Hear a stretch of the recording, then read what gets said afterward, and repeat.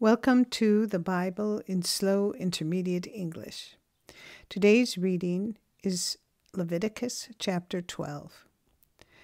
Yahweh spoke to Moses, saying, "Speak to the children of Israel, saying, If a woman conceives and bears a male child, then she shall be unclean 7 days. As in the days of her monthly period, she shall be unclean.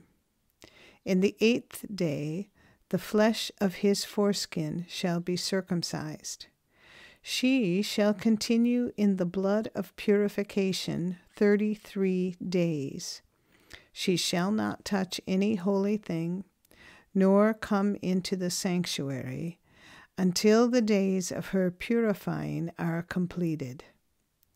But if she bears a female child, then she shall be unclean 2 weeks, as in her period, and she shall continue in the blood of purification 66 days.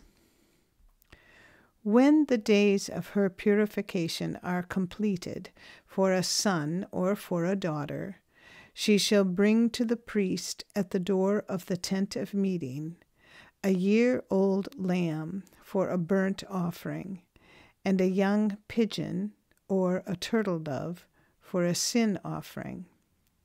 He shall offer it before Yahweh and make atonement for her. Then she shall be cleansed from the fountain of her blood.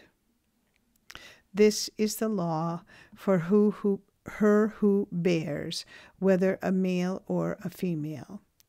If she cannot afford a lamb, then she shall take 2 turtle doves or 2 young pigeons, the one for a burnt offering and the other for a sin offering.